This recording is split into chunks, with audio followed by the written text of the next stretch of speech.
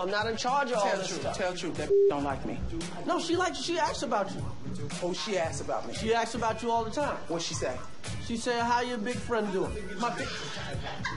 Is that what that think about me? I'm big like that? For real?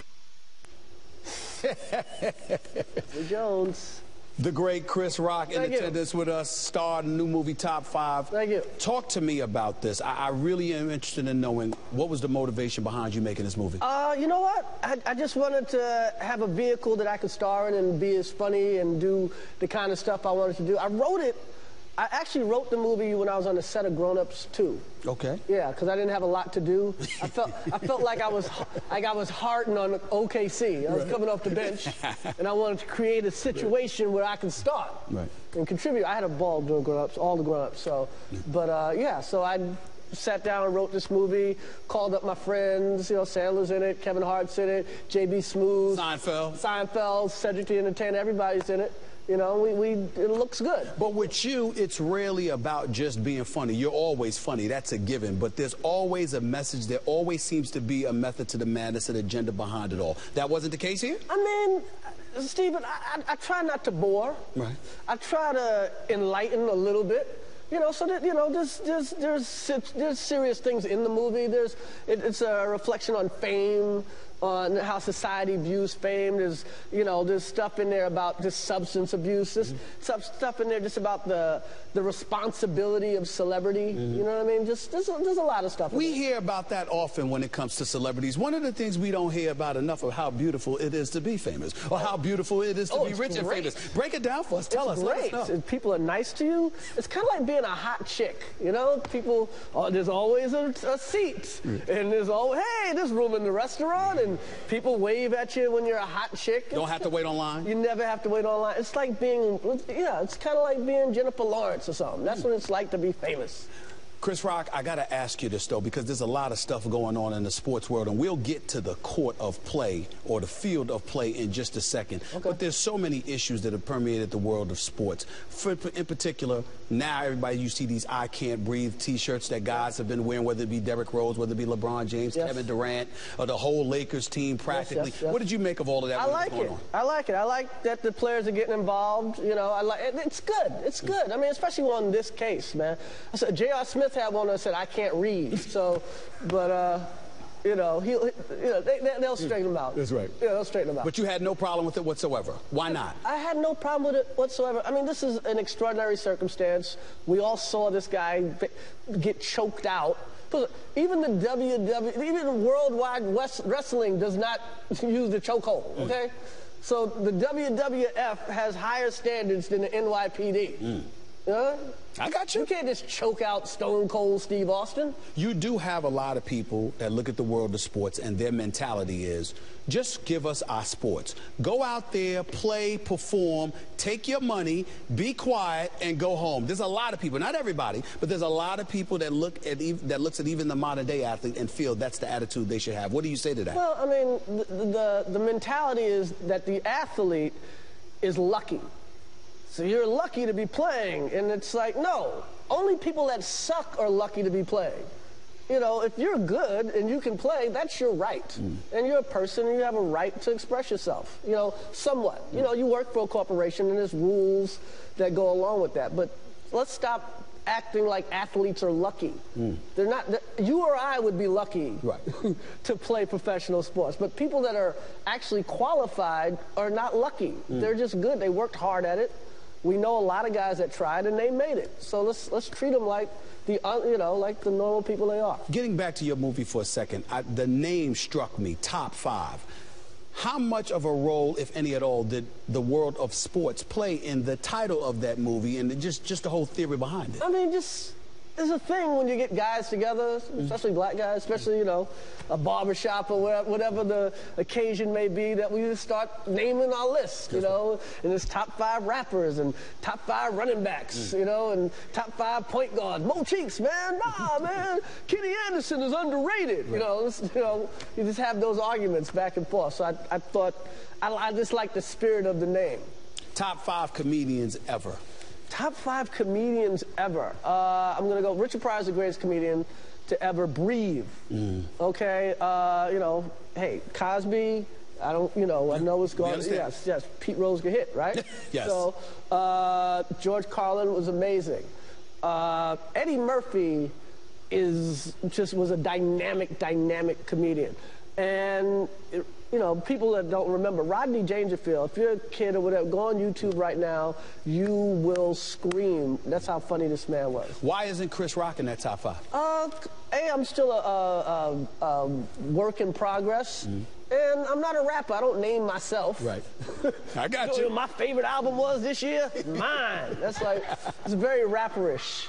I'm not Kanye. Right. You know, God bless Kanye. Do you feel like athletes, when asked about who's the greatest or whatever, do you ever find yourself thinking that that it's okay for an athlete to name themselves if they were asked such a question as to whether or not they should be in the top 5? Who can say that, though? I think Michael Jordan could say that. I guess he could. I think Kareem Abdul-Jabbar could say that. Kareem Abdul-Jabbar could say that. He's got the most points. It's almost like you can't even argue it. I mean, you know what? Put it this way. If you got the Bible, the Quran, and every religious book of all time and got them all together, after God, you know what the #2 most popular word in all those books are? What? Humble. Good point. Humble. Humble's a big, you know, driving force in the world. So be humble. Thinking along those lines, Kobe Bryant came across. I like that. That doesn't bother me at all. But Kobe Bryant came across as humble when he passed Michael Jordan as 3rd on the all-time list, even though there were others that used it as an excuse to try to surmise that there was a comparison between him and MJ. What did you think when Kobe passed MJ all-time, and where would you rank Kobe in the pantheon? I mean, okay, first of all, Kobe's humble because Kobe realized it took him 19 years to do what Jordan did in 15. So that's no time to do the sack dance. That's true. You think? That's true. But he did last that long. He did last that long. Right. Well, Kobe's one of the best ever, man. I mean, come on. He's top 9 or top 7. You know what I mean? Right. I got you. You know, and on his best day, he's top 5. He's like the Larry Holmes of basketball. By that you mean what? Because Larry Holmes was great now. Larry Holmes was great, but because he followed Muhammad Ali so closely, he never really got the due he was deserved. And Kobe, though he's made all this money and endorsements and stuff, because he followed Jordan so closely, you know, we never really appreciate him like we actually should. Having said that, do you find anybody else outside of Kobe in the game of basketball today that deserves to be mentioned in the same breath? Not to say that they're better or just as or equal to an MJ or whatever, but that deserves to be in the conversation. Is there anybody other than Kobe? LeBron James, put it this way. This is how good LeBron James is. When Michael Jordan left the Bulls, they went to the Eastern Conference Finals. Like, they almost went to the championship with Michael Jordan gone. When LeBron James left the Cleveland Cavaliers with the exact same team, they were the worst team in basketball. So, I mean, I'm not saying he's as good as MJ, but he has an effect on a team that is unparalleled to anybody in the game today. I put my head down. You could put LeBron James on any team in basketball right now, and they are a 50-win team. I agree. I put my head down, however, because you mentioned the word worse, and you mentioned the word basketball. And obviously, being a native New Yorker, you know where that is taking me, to the New York Knicks. Now, I know how depressed I have been. What about you? It's a sad year, man. I can't. I mean, hey, we're going to get a good draft pick. Let's hope. Keep saying that. Can we get a good pick? Can we get the #1 pick? Can we have a culture of patience? Can we just build this thing back up? I mean, I look at Melo. It's kind of like the Mets with David Wright. You're almost like, why sign a guy if you're not going to surround him with pieces? I mean, and I say that in respect to Melo. Like, I kind of want to see him in the game. Yes. You know what I mean? In games that matter. Yes, I would like to see a guy that good in games that matter. I mean, you know, I don't wish he went to Chicago, but I wish he was playing in more competitive games. Do you see any hope? Do you see any hope? This year? Down the line, 2-3 years, Derek Fisher, Phil Jackson, do you see any hope in sight? I hope they turn it around.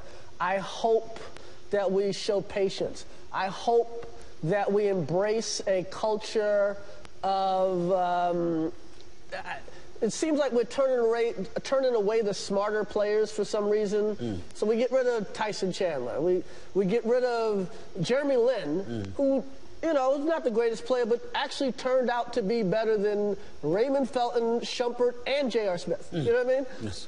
It's just, like I'm not, you know, and now I see, you know, there's rumblings about Hardaway. It's just, I don't know. You brought up, you know, just being smart, brilliant, etc. Some would make that argument right now that Steve Kerr might be the smartest dude going, because not only is he doing the job in Golden State, but he took the job in Golden State instead of taking the Knicks job. I'd like to know if you've been seeing that. I know a great place to live. No, well, yes, I know that, and they've got a crew, no question. They got a crew. How are you feeling about what you're seeing from them? I like what I'm seeing from them. But we've seen, you know, Sacramento play like this. We've seen Phoenix play like this. We've seen, you know, jump shooting teams before. If I was running Golden State, I would sit Bogut and Lee. They wouldn't play more than 12 minutes for any game the rest of the season. Why? Because Golden State could right now play 500 ball the rest of the year and make it into the playoffs. And their big problem the last 2-3 years is the fact that their bigs aren't healthy in the playoffs. One last quick question. How's that? Beyond this, that's what Pop would do. One last quick question. You was once on the cover of Sports Illustrated. Yes, I was. Wasn't a bad thing for you. No, not at all. Sometimes people perceive it as being that way. Not the case for you. No, I didn't, you know. It helped me out. There was no Sports Illustrated chicks for me. The star of Top 5, the one and only Chris Rock, right in here for SportsCenter. Always good, proud of you, bro. Good to see you. Back to Linda and David. Great.